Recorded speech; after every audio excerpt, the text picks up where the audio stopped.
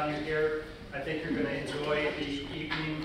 Rodgers and Hammerstein, all these wonderful tunes that you may have forgotten. The sort of breadth of the songs that they composed over the years. I want to start by thanking Chuck and Robbie Bro for helping us sponsor the season and getting a live orchestra out there for us.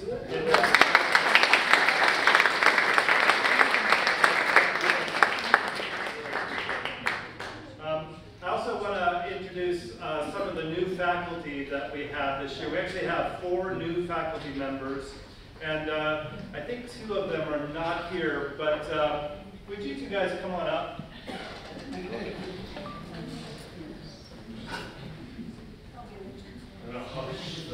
Yeah, became very quiet suddenly.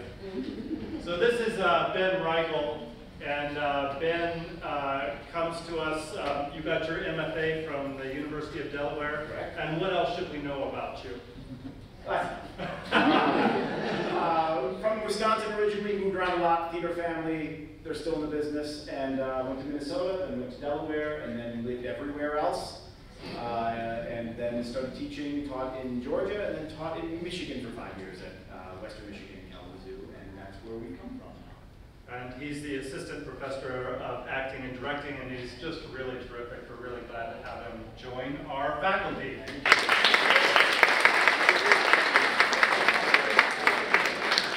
And here we have Dr. Scott Andrews, and you got your doctorate degree from Penn State. Yep.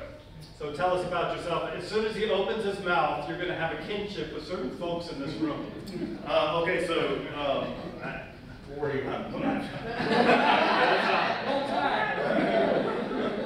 Kickoff is in about 15 minutes. So, yeah, before, I spent 10 years at Penn State earning my doctorate and, relishing 10 years of earning a doctorate. They finally said, you need to try something else. Before that, though, I spent 30 years in the South, so this is where, if you pick up a little accent, that's where it came from. I earned my doctorate in speech communication, and so I come bringing a background in a very traditional program at Penn State. The Big Ten is very into oral performance, so that makes it a good fit for this department, of course, being performative. And I'm really excited to be here at a time of growth. I think we're really onto something good here. I agree. So he's an assistant professor of speech, and we're really delighted to have him here.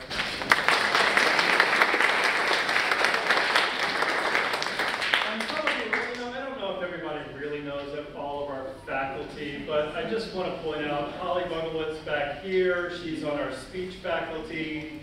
Janine Howe, who's been here just a year or 2 at this point, and our acting directing faculty. Nicole Greiger, of course, is on our speech faculty, new to us as of last year.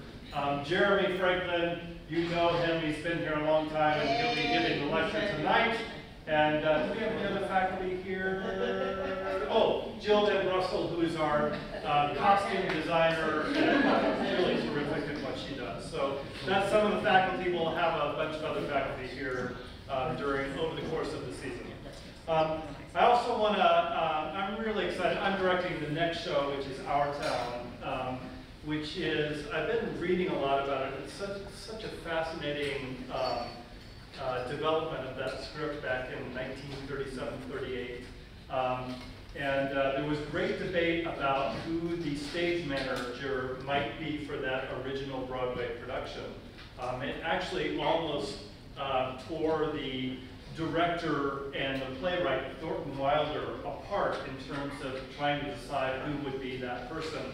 But we know who our person is going to be, and it's Diane Anglum who's going to be the stage manager. I'm just delighted. I can't wait to see you up there. I can't wait to work with you. I'm so excited. And finally, I do want to introduce our Bravo Scholars this year. We have 4 of the 5 of them here. We have Cassidy Phillips, and she's from Canyon City. We have Heather Porterfield from my hometown, Glenwood Springs. We have Murphy Baker, and she's from Houston. She survived, I think your family survived the hurricane and everything. Yeah, good. And Tilly Leader back here is from Durango. So they're going to be great additions to the program. And it is your contribution that we just turn over and recruit these really wonderful students to our program. So we're still so grateful to all of you for supporting us and helping us make this a great program. Jeremy, I'm going to turn it over to you now. Well, I have a couple things to say before I get started with the talk. I suspect that I would. First of all, we need to take a moment and thank our sponsors for the Bravo Behind the Scenes series. They have been with us since the very beginning. Bob and Louise Sammons, will you please thank them for us?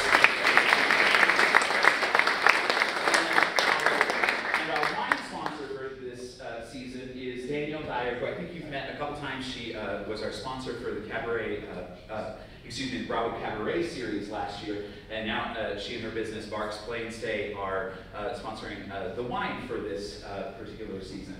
She is sorry to not be here. They are actually moving locations, and they still have 40 dogs there, so they're moving locations. I said, it's okay, you don't have to be here, it'll all work out just fine. I want to talk about that just a moment, but I also want to remind you that we have a new cabaret series called the Bravo Cabaret Series. It was a great success last year. I don't know if any of you got to see it. It was so much fun. Thank you, thank you. This year, we're very happy to announce that we have a new sponsor and partner in that series, and it is Liz Sinclair, just here in the back. Liz is the owner of Charlie Dwellingtons down on 1st and Main, and she's the co-sponsor for that series, and she's actually going to be the venue for the second concert. We'll have a Cinco de Mayo patio concert, and it's going to be Guilty Pop Pleasures. And I'm working on this subtitle. I'm going to try it on you. I'm subtitling it as Karaoke If All Your Friends Were Talented. Because it'll basically be all of us singing the pop songs that we shouldn't be proud of loving, but we do, and we're going to sing them. The first cabaret, though, this season is coming up here in the middle of October. It is, we're beginning a 4-year cycle of cabarets that are going to focus on the American Songbook, the 8 major players of the American Songbook. And we're going to begin with Cole Porter and Irving Berlin. And the cabaret is called Polar Opposites because they are 2 of the most opposite human beings writing at the same time period in the same genre as you might find, certainly in that time period. And their music is quite different for one another as well. So that'll be a lecture cabaret. We really invite you to come check that out. It's a lot of fun. I hope that those of you who were here with us last year remember us talking about the Western Colorado High School Performing Arts Festival, or what we lovingly, and some of us hatingly, call Witch Path. It's the longest name in festival history, I think, and you know. Anyway, well, last year, you'll remember we had started, we had done a soft open of this, which was going to be a festival for high school students who are interested in speech, theater, music theater, dance, and basically everything that we do, and tech, basically everything we do in this building. We had 4 people a year and a half ago in our soft open, 4 dancers, and we were like, yes, we've got 4 people. Last fall, we had 47 high schoolers and 2 high schools. Yesterday, we had 120 high schoolers from 6 different high schools as far away as Gunnison and Uray. And it was so much fun. And you can imagine the audience was infused with 120 high schoolers last night. It was a great energy, and they just loved it so much. And I've asked Jill to bring in some of these wonderful works that they did, and I'm going to encourage you to go check them out as we exit today to go to the show. She did a new, why don't you talk really quickly about this? Well, we wanted to scoop in some of our aspiring designers, and so we just told them there was going to be a mystery box challenge. So they had a box full of unconventional ingredients, like a school newspaper and some tape. a little pile of tools, and they had to design a full look and an accessory in half an hour under the theme of post-apocalyptic prom queen. So it was very creative, adventurous young designers, and it was really delightful to hear them talk about what they do and what their ideas are.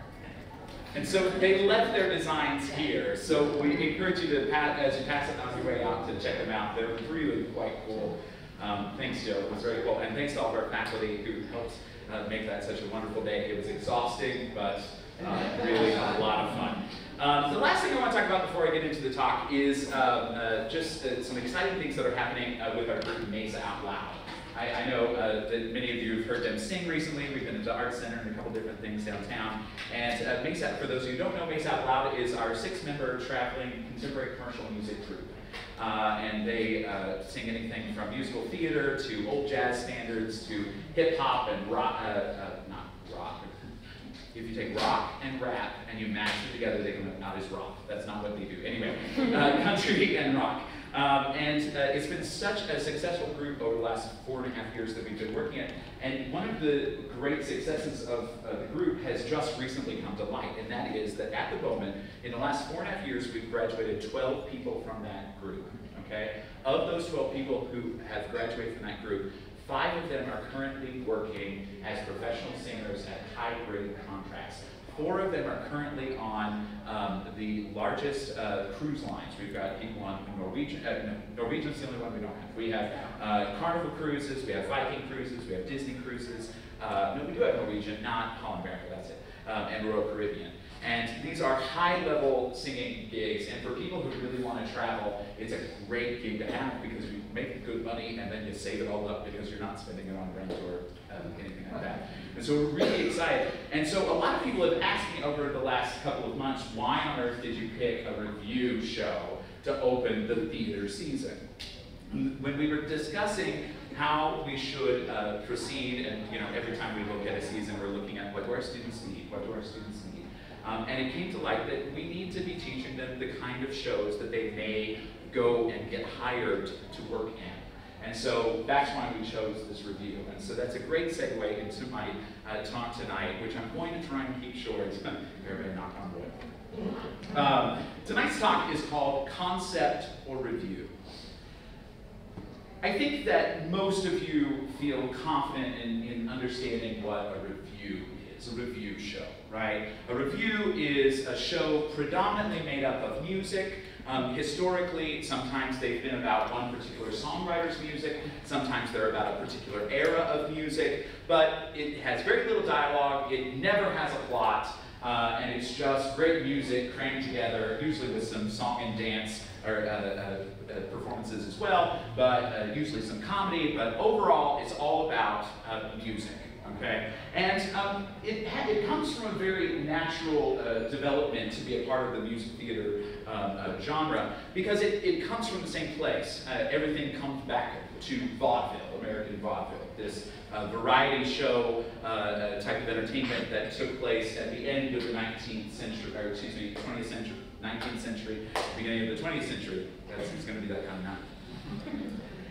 And so it has this roots of the vaudeville shows, which it would incorporate not just great singing, but singing of all kinds. It would be singing about love. It would be singing funny songs. You would get serious ballads, and then you'd have dogs jumping through a hoop, and then you'd have people come out in very scantily clad, and they would set up tableaus because it wasn't nudity as long as they were standing still. And it wasn't dirty as long as they were standing still and performing these tableaus. And so this variety show is where the review branches off. And at the same time that the review branches off, we have musical comedy that comes to light. And musical comedy, we really look at being a part of the late 19-teens all the way up until the early 1940s. And it's, the writers that you know and love. Irving Berlin, Rodgers and Hart, Cole Porter's a part of that time period. And the musical comedy was really a way of saying, okay, vaudeville's out of style. People like to hear about stories and people's lives, so we'll create this very funny script, and then we're just going to shoehorn as many songs in there as we can. They're going to have nothing to do with the show, but you're going to have some scene going on, and then people are going to break out into song and dance, and that's really what most people were coming for, so everybody was happy. And then you get Rodgers and Hammerstein, okay? And I really thought about in this talk, I'm like, don't talk about concept and review. Instead, talk about Rodgers and Hammerstein. You've been waiting for all this time to talk about Rodgers and Hammerstein. And I started going back through my notes, and I'm like, you've talked a lot about Rodgers and Hammerstein over the years. So I thought, well, you know, I've talked more about Richard Rodgers. Let's talk a minute about Oscar Hammerstein. Oscar Hammerstein II is a very interesting man. He's one of these people who is descended from a long line of musical theater people. His grandfather was Oscar Hammerstein I, and Oscar Hammerstein I was predominantly known as an opera impresario. In fact, in 1906, he opens the Manhattan Grand Opera, okay? He opens it, this is his 8th opera company to own, by the way. He opens it because he has this love of opera and creating these large spectacle productions of well-known operas as well as new operas by people like Puccini and all these wonderful European operas that he's bringing over for the first time. And he opens this 8th opera company in New York City for one reason and one reason only, to fight with the Metropolitan Opera. And he does a very good job of it. He brings in all the great singers of the day from Europe. Tetrazzini, anybody know the name Tetrazzini? Yeah, Tetrazzini. She's one of the wonderful opera singers he brings in, and he's really good at it. He spends so much money on the costumes and on the set that he goes bankrupt multiple times. And in this particular time, he goes bankrupt. The Met is standing there waiting. And they walk over and they say, okay, you're in debt. We'll buy you out of your debt, but you have to sign a 10-year non-compete clause and never produce opera for the next 10 years anywhere on American soil. And he gets $1.2 million for it, so he signs for it and says, okay. And suddenly we see the Hammerstein brand move from being all about opera and operetta to being about this new thing called musical comedy. Now, Oscar #1, he had 2 sons, both of which become directors. Oscar's dad, William, actually later becomes a stage manager. Now there's a legend about Oscar #2's dad, William. There's this legend that he's the man who created the pie in the face gag. Now, whether or not that's actually true or not, that's an old Hammerstein legend. Whether or not it's actually true, I've not seen any documentation, but I think it's an interesting thing.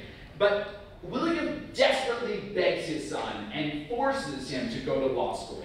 Okay, he goes to Columbia University. He's going to study law because we do not want you to go into the family business. That is not the typical story here, right? It's usually go into law because we don't want you going into that business. We would never let our family in. Instead, the Hammersteins are like, we've all been in it. Please don't do it. Don't do it. And he does. He goes to Columbia and he meets up with all these wonderful people, including a young Richard Rodgers. They don't write together for another 20 years, however. So all of the Hammerstein family are musical people, right? And when we look at Hammerstein's writing, Hammerstein's the first person in musical comedy to say, you know what? We could make these songs work with the stories. And he starts working with this wonderful composer who we'll be celebrating in a year for our cabaret series named Jerome Kern. And they decide to take Edna Ferber's book, Showboat, and translate it to the stage. Well, if you've ever read Showboat, anyone ever read Showboat? Oh, you're missing out. Really a beautiful novel, I have to tell you. But it's pretty dark at times. There's an issue of interracial marriage that does not end well. The whole family ultimately breaks apart, but it covers 40 years of this family living and operating in entertainment on this showboat going up and down Mississippi. And he writes this beautifully operatic libretto for Showboat, right? And if you listen to it, if you've ever seen Showboat, chances are you've actually seen Showboat in an opera company. Opera companies like to perform Showboat because the music tends to be really appropriate for operatic singers, and the scope of the show tends to be rather operatic. But early on, Hammerstein believed that everything should come back to the story. Everything. And so when he gets together with Richard Rodgers, Richard Rodgers had been working with Lorenz Hart for almost 20 years at this point. They had over 400 songs in print, things like My Funny Valentine. They had written all these wonderful things that had become jazz standards. And it had always been that Rodgers wrote the music first, and Lorenz usually had to be locked in a room and forced to write the lyrics, partially because he was an alcoholic and typically had to be wrestled into a room. There are several talks about him being locked up just to finish the lyrics so they could get paid. Because of his alcoholism, Rodgers and Hart eventually become incapable of working together. And so Rodgers goes to Hammerstein and says, I've been approached by the guild, the theater guild, to write a new musical version of Ring Grow the Lilacs. I can't trust Larry to write it, so I'm wondering if you'll write it with me. Hammerstein says, yes, but you have to go back and give Larry a chance. Come back to me in 6 months if you won't do it. Rodgers went back to Hart. Hart said, go back to Hammerstein, and the rest is history. 1942, they opened this show that started with this direction from the two having sat out at the Hammerstein farm to discuss how to write the show. Hammerstein said, I will write this musical under one condition. The lyrics and the script come first, and the music for it comes second. And Rodgers said, okay. Now let me tell you why that's amazing. This is an artist who, in his early 40s, has written one way for over 2 decades, and immediately changes on a dime to write in a completely different method than he's ever done before. That's pretty amazing in itself. What's amazing is how popular everything that they create becomes after that. Now, I could sit here and talk more and more and more about Rodgers and Hammerstein, but the truth is this is not a Rodgers and Hammerstein musical. You've all been tricked. Ha ha ha, joke's on you. Don't get me wrong, there are 37 of Rodgers and Hammerstein songs in this musical tonight, but it's not their musical, because it doesn't follow the rules that Rodgers and Hammerstein set down in law for 20-some-odd years. They wrote 11 shows over the period of 1942 to 1964 when Oscar Hammerstein died. He died while they were in production for Sound of Music. Edelweiss was the last song he wrote before they wheeled him out to go out of the theater. They actually had to wheel him in on a gurney to sit through some of the tech rehearsals of Sound of Music. Edelweiss was the last thing he wrote. But it's not the musical, so I'm done talking about that. Hammerstein, though, before he dies, his son, who both of his sons go into directing and producing, and one of his sons, James, while he's away at college, becomes great friends with this man named Stephen Sondheim. And Stephen Sondheim shows up at the Hammerstein farm and immediately leeches onto Oscar Hammerstein as a father figure and a mentor. There's this wonderful story of Stephen Sondheim sitting through the opening night of Carousel and ruining Dorothy Hammerstein's fur because he sobbed so hard into her sleep. Sondheim, a few years later, comes back to Hammerstein and says, I have written this musical, and I want you to look at it. And Hammerstein says, I will look at it, but I will only look at it if you promise to sit here and listen to everything I say about my notes about it. Like, you have to actually listen to what I have to say about it. Sondheim's like, absolutely, because he was so sure it was great, and it was going to be the next Broadway hit. So Hammerstein calls him out a couple days later, and they spend the entire day with Hammerstein, starting the day off with, it's not good. But if you'll sit here, I'll tell you why. And step by step, he takes him through the entire script and the entire score. And in one day, Sondheim says, my entire musical theater education began. And for the next 5 or 6 years, he works with Hammerstein. Hammerstein gives him an assignment to write 3 different types of book musicals, what we would call these golden age musical types, that are all based on coming back to the plot. That's what Hammerstein and Rodgers have been all about. The singing, the dancing, the comedy can't be like vaudeville, can't be like musical comedy. We can have it there, but it has to always come back to what the plot of the story is. So when Sondheim studies with Hammerstein, that's what he learns. However, as artists and young people will do, they grow up and they've heard what their mentors said, and they say, I'm going to do something different, and it's going to be better. Yes? So he goes off and he tries to do that, and it doesn't work. And so he gets this opportunity to work with Leonard Bernstein, Arthur Lawrence on West Side Story, right? And he goes to Hammerstein and says, I don't know if I should do this, man. They only want me to write lyrics. I want to write lyrics and music. I don't know why I'm doing this. And Hammerstein's like, look, it's Bernstein and it's Arthur Lawrence, and they want to work with you. You will learn. Go. And so he does. And he does learn. Until 1968, when he's decided he's completely done with the book musical. He joins up with a man named Hal Prince, who later would be famous for Phantom of the Opera, right? Many, many, many Sondheim productions. And George Firth. And they decide to create George Firth's one-act plays into a new musical called Company. I don't know if you've heard of Company, okay? And Company really kind of broke the mold, because Company did not start at the beginning of a story and go through the middle of the story and then go to the end of the story. In fact, there wasn't really a story there. The entire thing started in this singular character's apartment, Bobby, who doesn't even have a last name, and all his friends have shown up for his 30th birthday.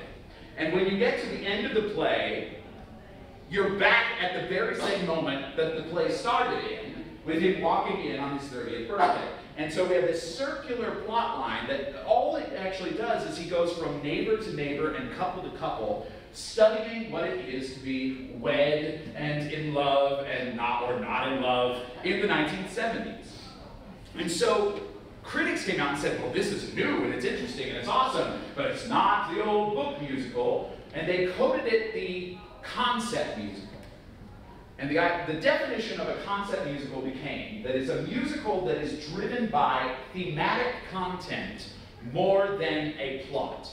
It doesn't say that it won't have a plot, but that plot is not going to be the central element to what is holding together the show. And there's this wonderful quote by Oscar Hammerstein II. He gave it shortly before he died. It says, "There are few things in life of which I am certain, but I am sure of this one thing. The song is the servant of the play." And then this is what Sondheim says about Company, after, of course, 6 years after his mentor had passed away. "All the songs in Company are inserted like nuts in a fruitcake. They're inserted into scenes or they occupy the whole scene, but none of them just arises out of dialogue the way I've been trained to do," by Oscar Hammerstein. And from this point on, we see the concept musical become a regular occurrence. One of the most popular concept musicals was opened in 1975, A Chorus Line by Marvin Hamlish. And I just went blank. Bob Avery. And Michael Bennett, there it is, Michael Bennett. And if you know Chorus Line doesn't have a plot line either. It has a general overview of these people walk in and they start the audition and they stand on the line and they get interviewed, and at the end they have a job or they don't have a job, right? And so that's its plot, and it's very, very loosely placed. But instead, what it does is it studies these people who, from childhood all the way to being maybe a little past their prime as dancers, on what it is that made them want to become dancers, and what it was to grow up and to age in this art form where you're trying to be unique, but in the end, we all end up being a part of the chorus line. And so it was really fueled more by the thematic content than this loose plot. Sondheim goes on to do it many, many more times in shows like Assassins in the early 90s. He writes Assassins, and each of the characters in Assassins is a different person who has either successfully or attempted to assassinate one of the presidents. And they exist in this weird carnival world, and over time we hear from each one of these characters about why they chose to do this. It doesn't have a plot line that begins from A and goes to Z. Instead, it challenges us to look deeper into this thematic content of why do people choose to do this type of violence? Why would someone choose to go to this extreme? Same with Sunday in the Park with George, where underneath everything, it goes through George Seurat, the painter, George Seurat. But that's only in the first act. The second act, it has this completely different storyline about this fake grandson of his who's trying to become an artist in the 70s. And ultimately, the plot line doesn't really matter in that show as much as the thematic question of what is it to create art? What does it take out of us to create art? And most people will tell you that all of this type of concept musical began with Company. I would argue with that. Company is the first time that we said, this is this. It was the first time we labeled it. But if you look to 3 years before Company, you get to a musical called Hair. How many of you have ever seen either the movie or seen it live or been in it or sang the songs or, it's okay, you don't have to admit anything. But, it's all right. But, Hair is a perfect example 3 years earlier of a concept musical. Some people would argue that it's a song cycle. Yes, there's this idea of a plot in there, but it's certainly not plainly specified as it goes through. And many times it just goes on these little tangents, right? And it's really about this idea of the counterculture and the issues with war during the 60s. And it's more about the thematic content of these people living in this counterculture life. We go even further back to Cabaret, which we think of as, oh, Cabaret has a plot line, Jeremy. We talk about Cliff and Sally Bowles, and we see what happens when they meet, we see what happens when they depart. That's the plot line, yes. That's one half of the play. But on the other half of the play is this mysterious cabaret place where an MC rules everything and interjects commentary into the storyline. And in many ways, all of that comes back to being more about the theme of the play rather than what's going on with the plot of the characters. We go on. Fiddler on the Roof is certainly one of those. But I want to take you back even further, to 1933, to what most people will tell you was one of the greatest musical reviews written before 1950. And it was written by a man named Irving Berlin, who we're going to celebrate in the first cabaret this season. And the review was called As Thousands Cheer. Anybody ever heard of As Thousands Cheer? There's actually a movie version of it out there. As Thousands Cheer was a musical review. It was going to be comedy scenes by Moss Hart, and he wrote a loose dialogue to connect everything together. But it was all going to be songs by Irving Berlin, which is really where Irving Berlin's shown the most. He didn't do his best work when he was writing in the narrative storylines, right? His songs were better to be put into other things, but he really was best just sitting down and writing a great song.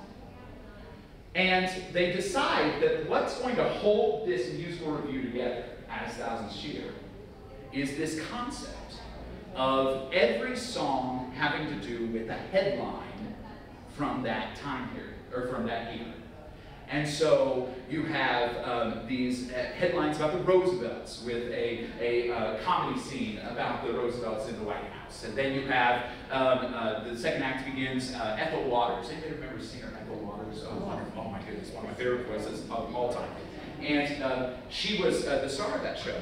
And she began the second act. She ended the first act with this beautiful number called We're Having a Heat Wave, the Tropical Heat Wave. You know that song? Yeah. And all about being in the Georgia Islands, being a sexy king dancer. And then she comes back out at the beginning of the first act, and there's nothing on stage. And they fly in this headline, Black Man Lynched in Alabama. And upstage, behind the site, you can see the shadow of a body hanging from a tree. There's nothing on stage, and Ethel Waters walks out in a bandana and this Old South garb, slave garb, if you will. And she walks out and she sings this ever-famous song, Supper Time. I must set the table because it's supper time. Somehow I'm not able because that man of mine ain't coming home no more. And you've probably heard that song sung by Barbra Streisand. It does not carry the same weight when Barbra sings it. It's beautiful, but it doesn't carry the same weight. And so this thematic element of dealing with not just the humorists of the time period, but also dealing with the social issues of the time period. And everything is held together, not just because it's the music of Irving Berlin, but that it all follows this theme of the headlines of the day. And before every single scene, you'd see a headline flying in that was from the newspapers, that was relevant to the scene, that was the song, the dance that was going to follow. The concept review has been around for a long time, concept musical. Not all reviews are concept musicals, but some of them are. And this show tonight is a concept musical. It's a show about the cycle of love. It's a show about what it is to have that youthful first experience with romance, and what it is to have those playful 20s, and then to get into the 30s and 40s and fall in love and get married, and then to have children, and then to kind of fall out of love, and then to remember what it was like to be a child and dream of love to come. And that's the idea that we started with when we worked on this show. Someone asks all the time, and I've successfully not been short. That's the last thing I'll say. Someone asks all the time to directors, every one of these directors has been asked at some point, what's your process? And most of us will tell you that the show dictates the process. Yes, I have these things I do to get myself into the body of the show, but the show tells me what the process is. And when I started this show back in April with Jill and Chris and Mike and Doug, of course, who's leading the bands and the singers tonight, we thought it was one thing. I thought I was going to give you just a regular old, lovely, glitzy cruise ship show. And what we came to find was it's this concept. And so the process has been different from anything I've ever done.